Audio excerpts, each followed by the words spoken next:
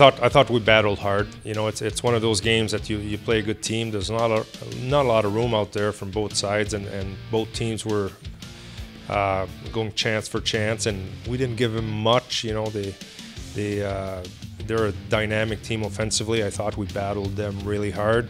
Unfortunately, you've got the lead late in the game, and you'd like to be able to close it up, but we have a player that got hurt on a forecheck, and the next thing you know, 3-on-2s in the back of your net with a minute to go. But we've got to find a way. You look at the positive out of this game. I thought we've had a good weekend. Guys played with energy. We're heading on the road. That's a place that we've had success. We've played well. It'll do us some good to get together for a few days or for a week and try to get some good road wins here. I didn't think we managed the puck well enough, even on breakouts early. You got to win battles against them. Their Ds were physical along the walls. First and foremost, they won a lot more face-offs than we did, so we were chasing the puck a little bit more than we'd like to. So that's one that we try to address.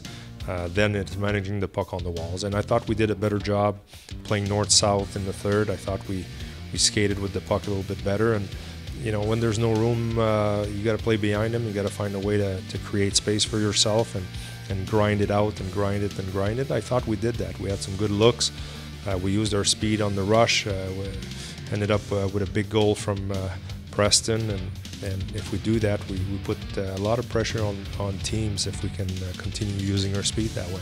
Great tournament. I mean, everything was great. Like, I was able to see everybody back, and the tournament, like, it didn't finish like we wanted, unfortunately, but no, great experience, had some fun, was able to see the guys again, so saw my family again, so no, everything was great. Yeah, no, I really think we have a chance out here, so, and I really think you know, we should be compared to the same level as them, and this year I really think we could do something crazy. Like, I really think we can go far, and they shouldn't underestimate us for sure. But no, they're a good team. Could have been either way tonight. The shots were pretty much the same. Too bad, like, they scored 2 minutes before the end, but happens, and we'll learn from it next time and come back stronger. That's just our line. I mean, I look up, I get the puck, and I just passed the blue line, and I see Preston going back door, and 2 defensemen are just looking at me. So it's just, when they don't have a head on a swivel, it's going to be hard for them. So I'm always going to put it back behind them, and I know Preston's going to be there. So this year it happened a lot. So no, it's really a key factor for our line. Yeah.